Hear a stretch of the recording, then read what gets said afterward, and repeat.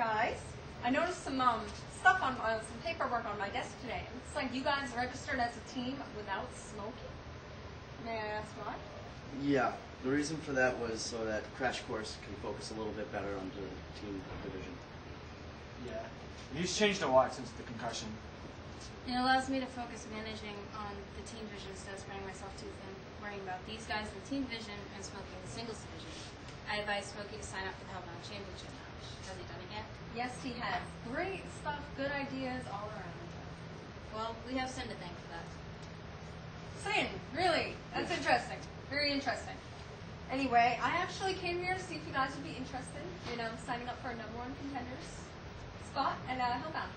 For the team titles? Yes, team titles. What kind of matches are going to be? I'm thinking tables. Do we have time to think about it? Yeah, but Hellbound's coming up, so try to get your answer to me by the end of the night. Yeah. You ready for your match? As ready as I'll ever be. Alright. See you guys later. Yes, that's good. And a tables match? What did she want? She wanted to know if we'd be interested in team Team #1 contenders match? Yeah. What are you talking about? I've been hearing about that. Yeah. I've been hearing about that. So what was your answer? I told her we'd think about it. Huh? You said you'd think about it. There's nothing to think about here. This is a great opportunity. You're going to have FMJ and Asylum tied up with each other in a team title match. You got Rob Marsh, who's injured, so he and Lambo aren't going to be a team in this thing. And then you got PC, Sage, and Bianca, who cannot get along to save their lives. They're not going to coexist. You guys actually stand a really good chance of winning this thing. Yeah. Yeah, you make a good point. I'll sign us up. Oh, yeah. And where are you headed? I have a match. With who? Bianca and Katie. Who? Bianca and Katie is your first match? Is that bad? Well, Bianca's pretty tough. How do you know that? Well, we've been in the ring together. We scrapped, we fought. She's a tough girl, I should know. Broke her ankle. You broke her ankle? How did you do that? I threw a flax at her. But hey, don't worry about it. You can handle it. That's what I love about you guys. You guys have completely renewed my passion in WAW. That's what this whole team's all about anyway. You guys go out there, get your ass kicked, learn a valuable lesson. Isn't that why you guys are called Crash Course anyway? No, actually, we just chose the name because we all graduated at the WAW Developmental Division together. No, that's the wrong answer. You guys are Crash Course because you go out there, get your asses kicked, learn a lesson from it. It is a beautiful thing. I love it. Now, tonight, what you guys are going to do, you're going to go out there and you're going to show them what you got. You, go ahead. Show them what you got. Yeah, that's what I'm talking about.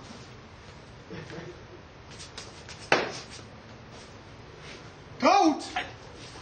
What have I told you about that? Some things never change in this place.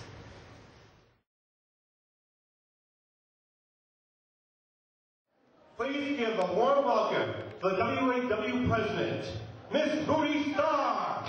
Welcome back to Aftermath, ladies and gentlemen. We just saw a little bit of an interesting turn of events backstage. First, Smokey is no longer a part of Crash Course. Crash Course is now only registered as Mr. Happy and Jay Chill with Riley as their manager. And then we've got Smokey in the singles division on his own. And now we've got a Team Tables #1 contenders match possibly in the works. Well, let's take it down to the president. I love you guys. And you know who else I love? My girls, my WAW Vixens. They always hold a special place in my heart.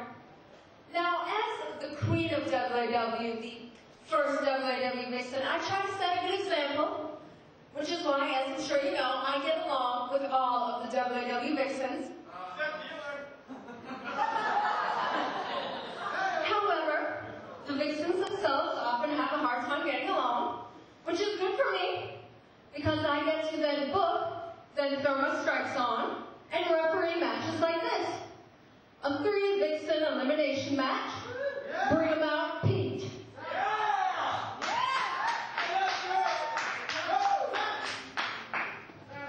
Entering first, hailing from Atlanta, Georgia, Bianca Wild. As I was saying before, we've got ourselves a possible Team #1 contenders match with the table stipulation involved, elimination style, in the works. Moody Star is going to try and find teams to sign up for this match, and it looks like possibly through the guidance of Sin that Crash Course is going to sign up for this tables match. That is still one of the most awkward situations I've seen from the War Machine. Seems like he's taking a liking to these newcomers, and I've never known Sin to be a big fan of newcomers, rookies, noobs, whatever you want to call them, here in WAW. Entering second, hailing from Manchester, New Hampshire, Riley. And speaking of Crash Course, Sim gave a pep talk to these guys, told Riley she can handle it, despite the fact this is her first match, and she's doing battle with Bianca Wild and Katie Doobie. This is one hell of a first match for a rookie in Riley. She's going to have her hands full here tonight.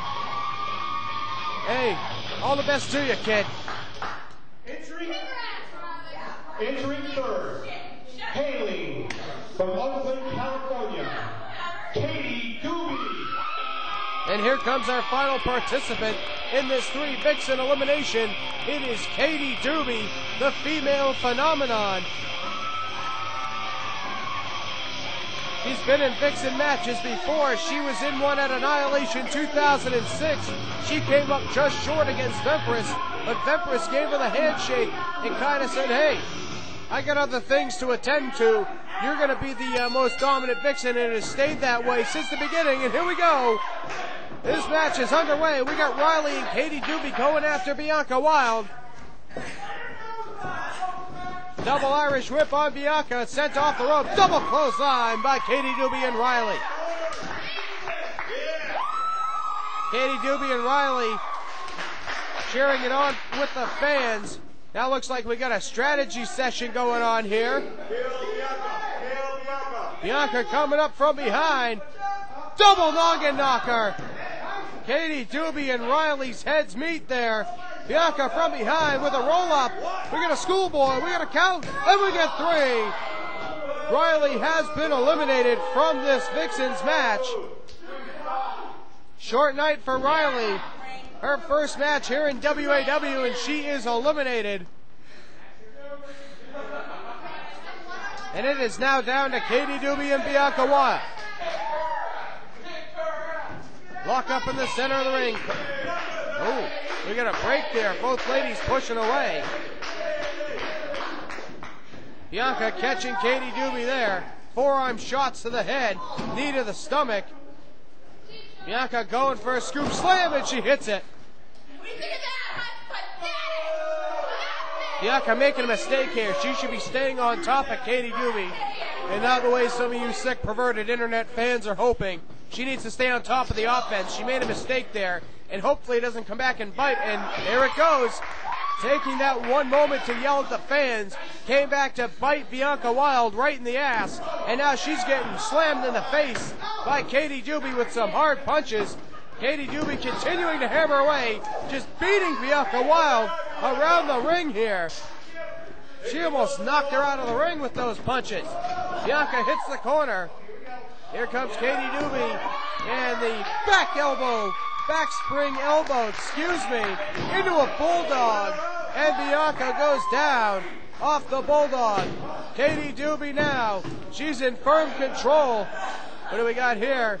It's the backhand spring splash. Haven't seen that one in a while. We get a cover, and we get 3. Katie Doobie taking the victory here in this 3 Vixen elimination match here on Aftermath.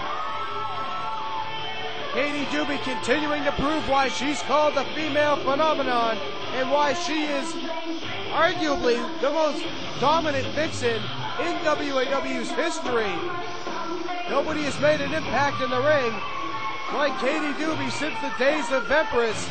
Coming up next here on Aftermath, it's going to be the return of Smokey to the ring against Troy Garba.